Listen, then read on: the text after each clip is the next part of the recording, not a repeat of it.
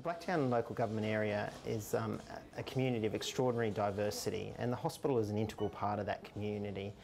We really believe that a hospital should reflect the diversity and the values and the aspirations of that community. It really represents a high quality in terms of international arts programs in hospitals.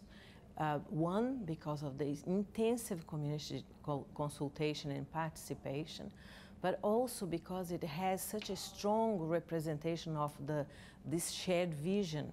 Hospitals are a really obvious place to have art of many kinds. Hospitals are where people are concentrating on something particular to themselves or someone they care for, and one of the primary objectives of art is for it to be a reflection of who we are and what we're about. It's more than about the art that we see hanging on the walls. It's the fundamental basics of what goes into designing the spaces and the buildings around the people that are going to be within those buildings, how they move and interact within the spaces. It's actually making them less stressful places to come.